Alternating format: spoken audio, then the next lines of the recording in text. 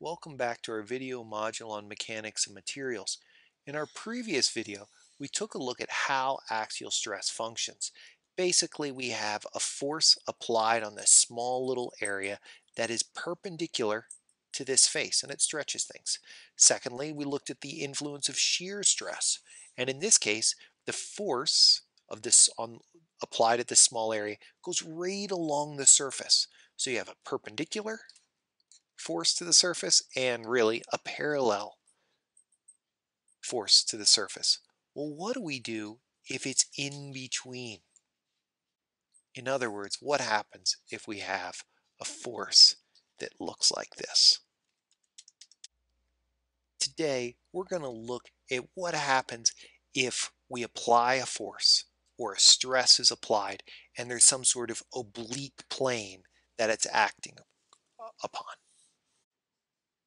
Or in other words, let's take a sideways view of our original beam, and we're going to apply some sort of axial load,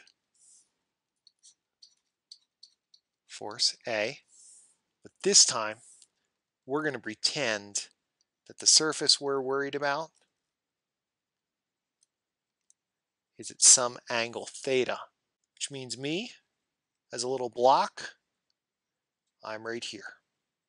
Here, let's adjust this to green, just so we keep everything separate. I'm this rotated particle through some angle theta. All right, so I've been rotated a little bit, and then there's some applied force, and we're not doing a free body diagram, we're just kind of doing some sketches right now.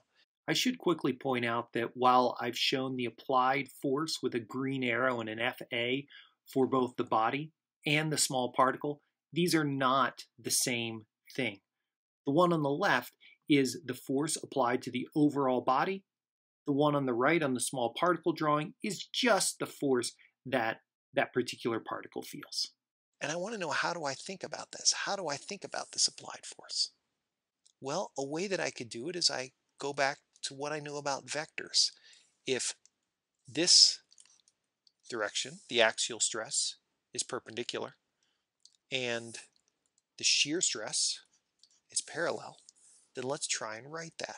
We can imagine this force is a sum of an axial stress and a shear stress.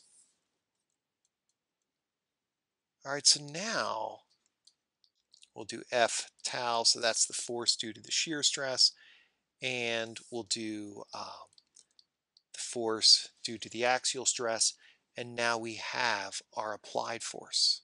So this seems to address an interesting situation where we have some sort of force that causes an axial stress and a shear stress. And in fact, this is often the case. It's seldom one or the other. So the way we distinguish between our axial stresses and our shear stresses is just by looking at this face right here. The perpendicular component is the axial component, the parallel component is the shear component, and we combine those two in vector notation to make equivalent forces for some sort of applied force. And in fact, this type of question right here, where we're doing some sort of, really it's an axial load, right? But from the particle's perspective, it's an axial and shear combination. That's really the same as if we had done some sort of applied load at an oblique angle. One final note in pink, generally when we talk about some sort of applied load, we'll use the letter P. When we're talking about some sort of shear force, we'll use the letter V. And when we're talking about some sort of axial component, we'll use the letter F.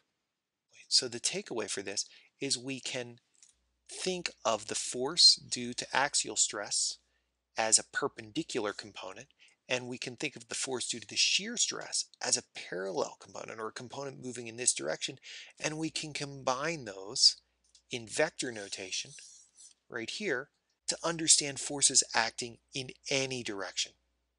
Hopefully this gives you a basic idea of how to use axial and shear stresses together to deal with any applied force in any direction. as well as give you a little bit more of a flavor of the distinction between axial and shear stresses. I should point out that all of this was done, like done down here in 2D. All the same rules apply in 3D.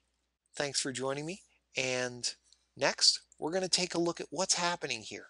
When the particle deforms, what's really going on and how do we think about it? I look forward to seeing you then.